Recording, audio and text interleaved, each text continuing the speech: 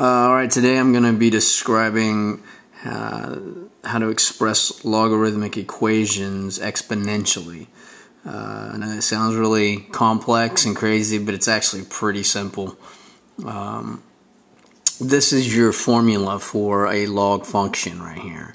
Y equals log b, or base, that's what that stands for right there, x, okay? Now this is the exponential form of that. It's just another way to express it. And as you can see, it has all the same letters involved. So this means base with an exponential y, exponent y equals x. Now as you can see in exponential form, the y is the exponent. It is the exponent here as well. It's just written differently. So your y is always your exponent. Okay, b is always your base, and x, what x is what you have set the expression equal to. Even if that sounds complicated, it won't here in a second. Okay, so what I'm going to do is basically express a logarithmic equation like this. Let's say we've got 3 equals log base 5, okay, 125.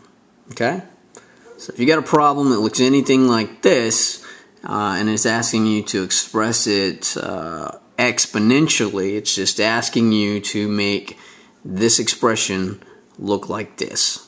Okay, and the way that you do that is pretty simple. You just match everything up.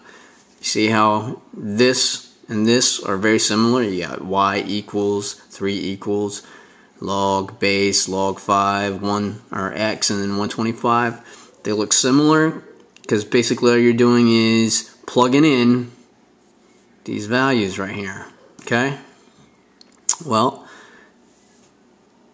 if you know that that's y, that's b, and that's x, all you gotta do is switch them around, rearrange them. What is b?